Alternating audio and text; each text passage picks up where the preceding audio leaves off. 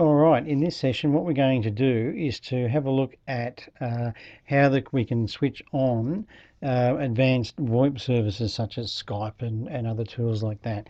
Now to date you've probably been mainly working in this manage space. Well, all the VoIP stuff is here in the secure space.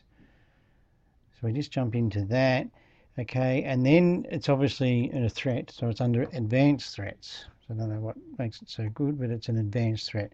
So we come down here to configure peer-to-peer policy control. So you can actually switch on stuff like BitTorrent, eDonkey, Pando, Nutella. Probably not that good a look.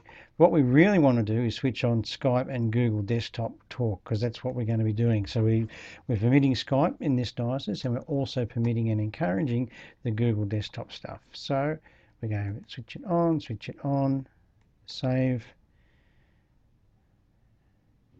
Okay, and again, as usual, activate now.